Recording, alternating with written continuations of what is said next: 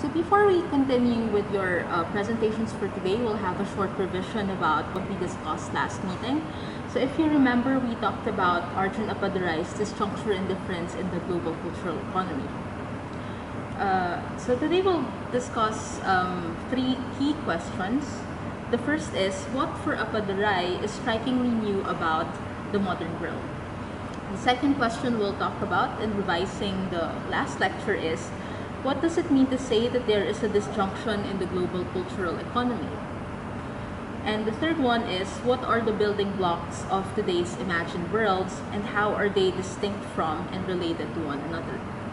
So since we're just revising, I'll give you some time to think about these questions and then we'll discuss them. Okay, so for the first question, what for Appadurai is strikingly new about the modern world? So if you remember, he said that the modern world today is highly interactive in a way that's different from previous periods. So, for example, the speed of communication today is much faster than it used to be. Before, if you wanted to send a letter or if you wanted to communicate with somebody from another country, you had to send them a letter, or you had to, travel overseas to actually get to talk to them, or even use the phone. But now, the speed with which we can communicate with somebody, even from a different place, is instantaneous. Like you have Instagram, you have Facebook, you have all of these communicative technologies that allows you to interact with other people from other places in the world. The second feature for the modern world is that it is deterritorialized, meaning that the elements that make up our world, elements like people, elements like commodities, money, technologies, they're not confined to a geographical space anymore. So the second feature of deterritorialization is also related to the notion of interactivity. Elements today have more leeway or more space to interact with one another because they are not bounded by physical territories. So the third feature for Appadurai is fractality, or the modern world for Appadurai is fractal. If you look up the meaning of fractal, it means without boundaries, structures, or regularities. These are cultural objects that overlap with and resemble one another. So before we discussed Appadurai, if you remember, we talked about Akbar Abbas, and he talked about Hong Kong and its other histories. He also used the word fractal, but Appadurai uses the word fractal in a slightly different way. So if you remember, when Abbas talked about the word fractal, he meant that a fractal is something that is constantly replicating itself. So it's like constantly replicating, meaning duplicating itself. He talked about how Hong Kong cities are fractals of one another. Like if you go to Sham Shui Po, for instance, the structures that you find in Sham Shui Po might be very similar to other cities in Hong Kong. Or if you look at Tuen Mun and you go to Tai Po, maybe, the features that you see in Tuen Mun, the kinds of architecture or layouts that you see in Tuen Mun could also be seen in a place like Tai Po. So for Abbas, that is what fractal means. But Appadurai, as I said, uses the word fractal in a slightly different way. This is a picture of a fractal. So this is an example of a fractal. Objects overlap with one another. Objects replicate one another. There is no regularity of structure in the fractal. So if you think about the meaning of fractal again, a fractal is a pattern that replicates itself constantly. So if you look at these small fractals are miniature models of the bigger fractal. So there is a sense of replication, and also there is a sense of spreading.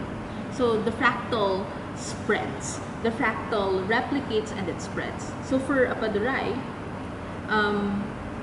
cultural objects in today's modern world are like fractals. They replicate and they spread.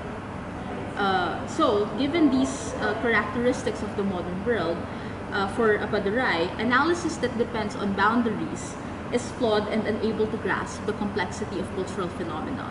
Because if you just think that a cultural object is confined to a single territory, that it has a pure form, that it does not interact with other cultural objects, then an analysis like that would be flawed. So for instance, one example that we can think about in relation to this is the notion of food. Can you say that there is a Cantonese food?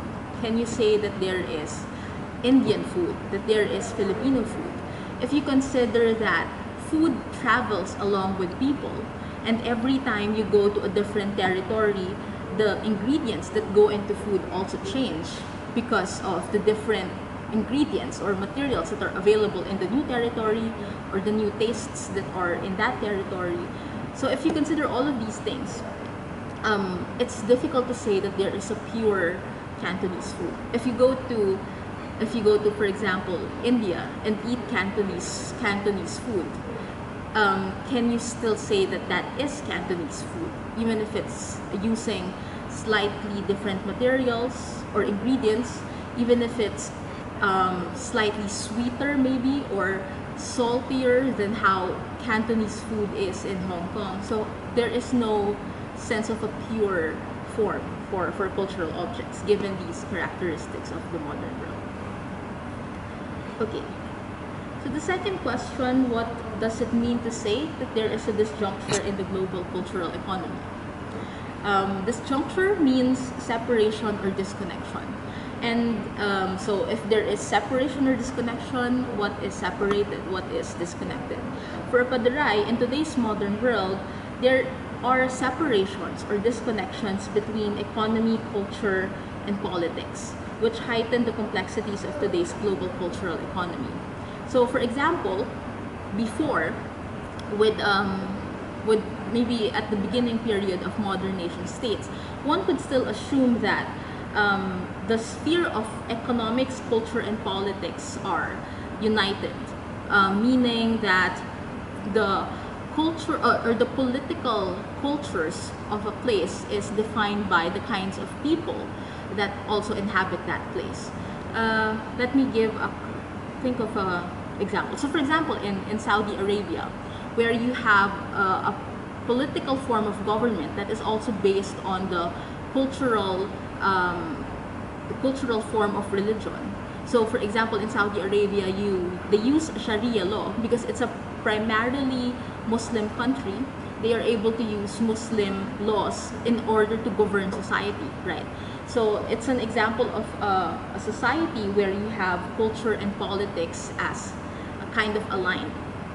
But in today's modern world, many societies are plural, meaning that most societies are made up of different races, different ethnicities, different languages, and all of these factors mean that it's more difficult to ensure that your political systems are aligned or integrated or corresponding to economic or cultural systems.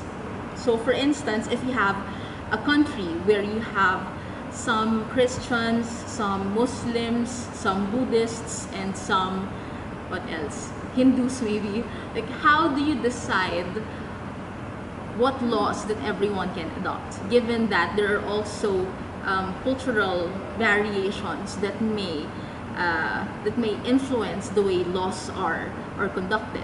So for example, in the Philippines, which is a good example of a plural society, you have a majority Christian population, but you also have a very significant Muslim population.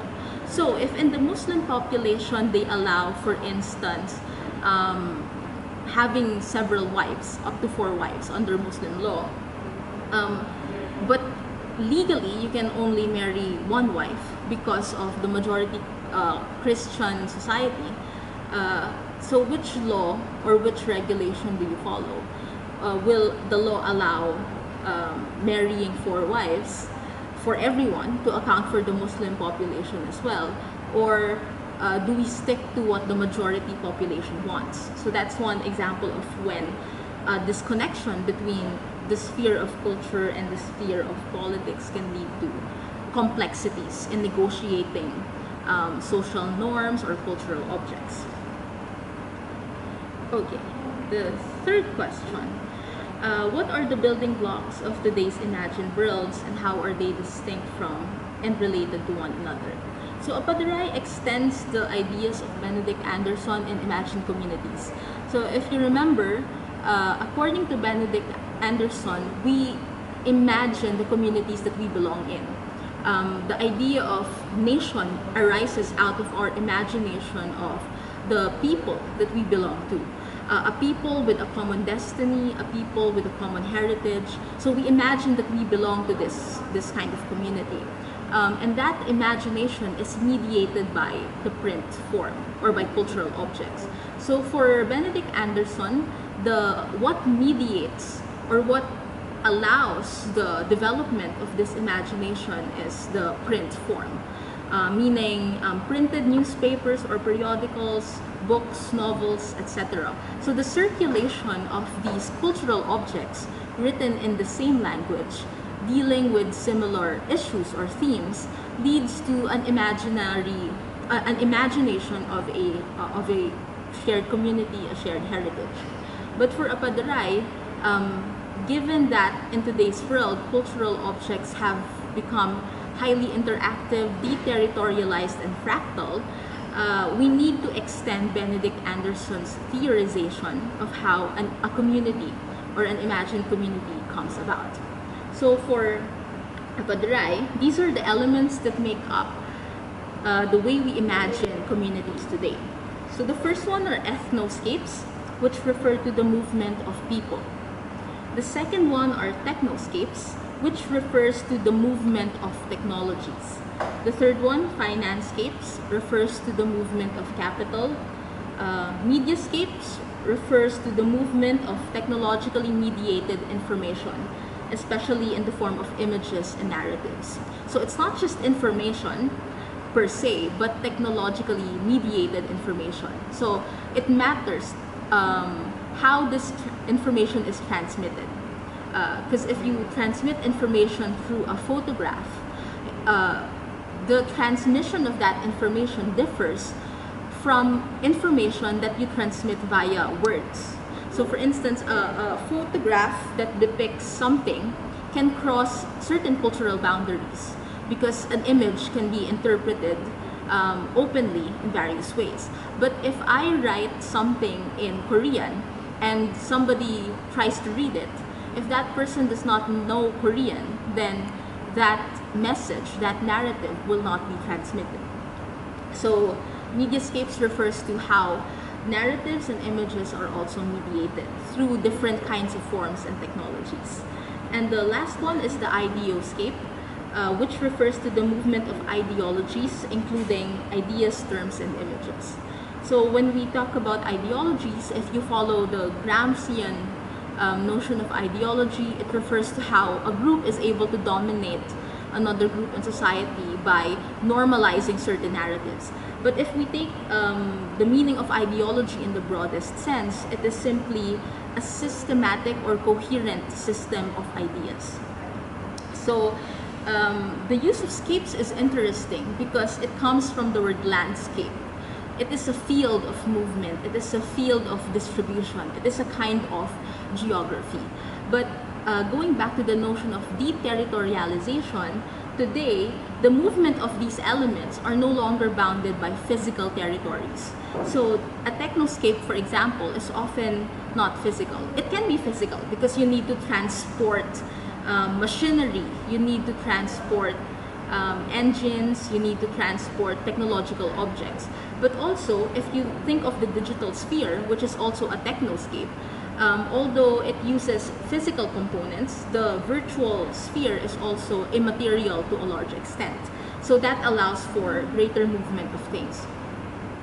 So for Appadurai, these spheres are related to one another because they make up our society. However, they are often governed by different logics or different rules. So for instance, ethnoscapes, movement of people, financescapes, movement of capital. Often, the movement of capital is much freer than the movement of people, or the movement of objects, or the movement of commodities. If I want to buy something from Guangzhou or Shenzhen, I can order it online and it will arrive to me in a week or maybe 2 weeks. But if I want to go to Guangzhou or to Shenzhen, I will still have to apply for a Chinese visa. I will have to wait 1 to 2 weeks. I will then arrange for my transportation and so on. So there are limits to the movement of people, the ethnoscape, that are not present in the movement of, for example, capital. So although they are related to one another, they also govern according to different, or they also are governed by different logics. So in order to understand a cultural phenomena, we need to understand the logics that govern particular scapes. So for example, this is an example of a phenomenon where you have the interaction of ideoscapes, financescapes, ethnoscapes, mediascapes, and so on. This is Mary Jasmine Reyes. What's her name? Oh, she's Mary. Yeah. She's an Australian actress, model, TV host, TV personality, Instagram influencer, and so on. I follow her. On Instagram. So this is one of her Instagram posts, and if you notice, so first you have the movement of people. She's Australian, but right now she is in Bohol. That's in an island in the Philippines. So here you have an example of an ethnoscape, the movement of a person. And of course, some people are more mobile than other people. So if that has to do with racial categories, visa things, and so on, but we won't go into that too much right now. So here is an example of an ethnoscape. This is also an example of a technoscape as well as a mediascape and an ideoscape. So if you look at the image, she is using technology like a phone to transmit not only an image of herself, but an image of what she represents: mobility, privilege, attractiveness. What else does she transmit? The ideal of a certain lifestyle. So it's not just her, no, it's not just a woman, the image of a woman that is transmitted, but it's also what she represents. And if you also look at, for example, the history of female objectification, if you want to read into that, we can also look at how often the idea of the Instagram influencer rests on the long history of the commodification of the female body, for instance. So there are many ways to read this image. So I'm just pointing out some of the elements that are present in this image. Okay, so if you look at the content of her message, she is presumably sponsored by this resort or this hotel in Bohol. So she says, "Ready for you, Bohol, so far so good, even if I sat on a wasp this morning. Staying at the beautiful Donatella Hotel via Weddings Hitchbird." So Donatella Hotel is the name of the place where she's staying at. Weddings Hitchbird is it's a company that is an events organizer. So it arranges wedding plans and so on. So in this image, it's not only transmitting an idea, but it's also literally selling something. It's selling you the place, or it's marketing the place to you. It is marketing a business to you.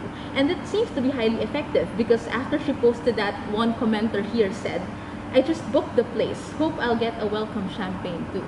So here you see how the movement of people bringing with them certain ideas, transmitting images of themselves, is also central to the movement of capital in today's world, and also the movement of other people. So this image, or if you look at the idea of the Instagram influencer, a lot of elements come into play: ethnoscapes, technoscapes, mediascapes, ideoscapes. And in order to understand that phenomenon, we have to consider these different scapes and how they interact with one another. So if you have further questions, I'll be glad to take them. If not, then we will move on to your presentations. Thank you.